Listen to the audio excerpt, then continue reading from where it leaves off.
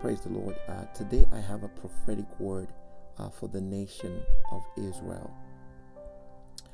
Last week, while we were in our prayer meeting on Wednesday night, while we were praying for the nation of Israel, the Lord gave me a word for the nation of Israel.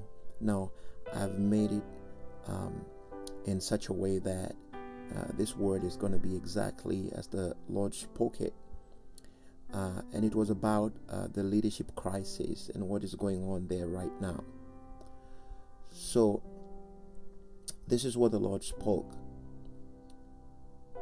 These are the words of the Lord for the nation of Israel. Israel, my law and my words are established forever before me. My covenants are everlasting. Your leaders have lost vision and they ignore my plans. You embrace evil on your streets and celebrate it. But I'm doing a new thing, Israel, and it will affect your leadership. For now, you have no leaders, but shortly you will have your leaders back. David was not perfect. His moral disposition was questionable. Yet I chose him to sit on a throne. I called him a man after my own heart. Why do you fight my choice, Israel? The Lord says, Netanyahu will remain in office. Leaders will soften their hardened hearts and they will shake hands for peace.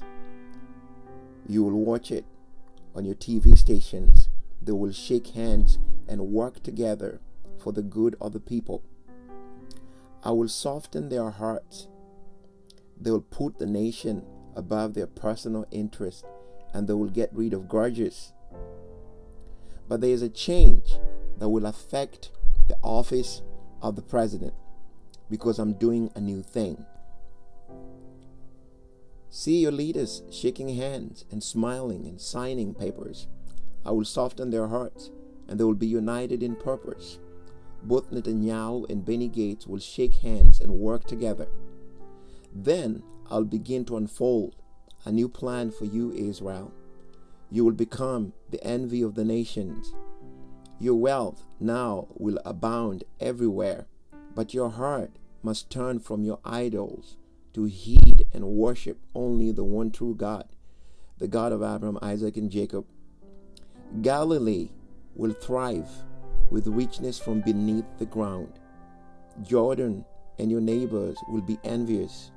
They will seek to borrow from thee. I do a new thing, says the Lord. That is the word of the Lord for the nation of Israel. Shalom.